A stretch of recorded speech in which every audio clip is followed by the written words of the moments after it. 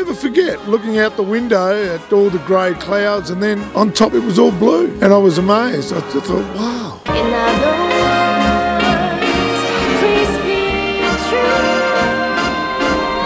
In other words, And I just knew I wanted to fly one day. I love you.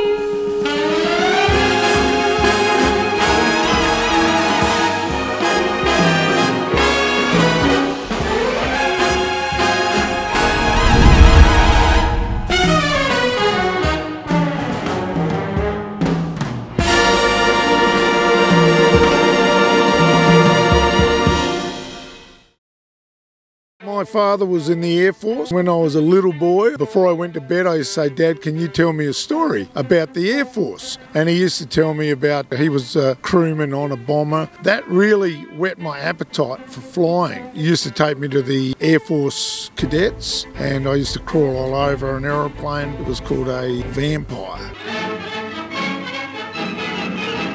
New jet-propelled Vampire.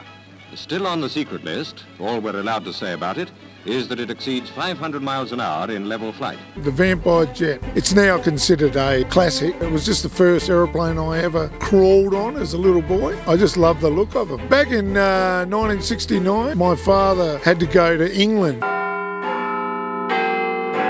He was allowed to bring 2 of his 4 children. I was one of them. We boarded a DC-9. I'd never been in a plane. It was my 9th birthday. And when we took off in the bad weather, I never forget looking out the window at all the grey clouds, and then on top it was all blue. And I was amazed. I just thought, wow, what's all this? You know, why is it blue? And, you know, I kept asking questions. Because it was my birthday, I went in the cockpit. They were talking to me about, you know, this button, that button, and all that kind of thing. So, yeah, that's when it all started. I could probably write a book on near-death experiences on an aeroplane. I've had an engine failure in a Cessna 172 over Lake Alexandrina and managed to glide to a paddock full of sheep where I missed all the sheep and landed safely. The engine had exploded, and they put a new engine in it and actually flew it out of that field. Then I had a bunch of mates up. The engine started running really rough. Had to make an emergency landing in Adelaide Airport with virtually no power. There are 2 near-death experiences. Any guy that wants to be a pilot, they want to be a pilot. When you're a kid and you're on your bike and you're hanging around airports, watching planes, listening to pilots talking, that's when you know you've got to be a pilot.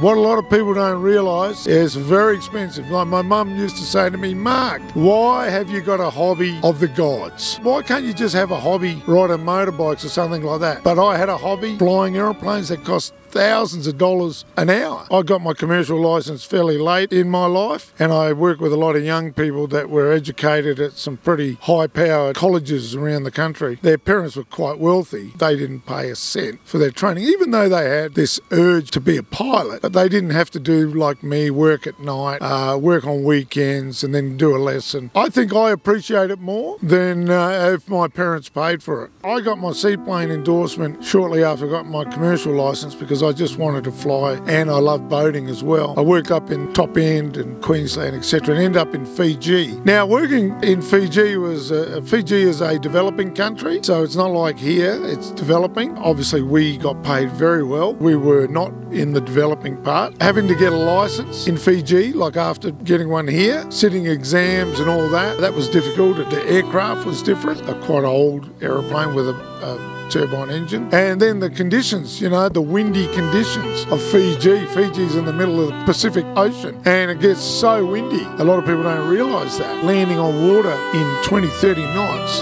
every landing was hard work compared to Australia. My eyes have seen some beautiful things, more than most people, and that's because of my flying career.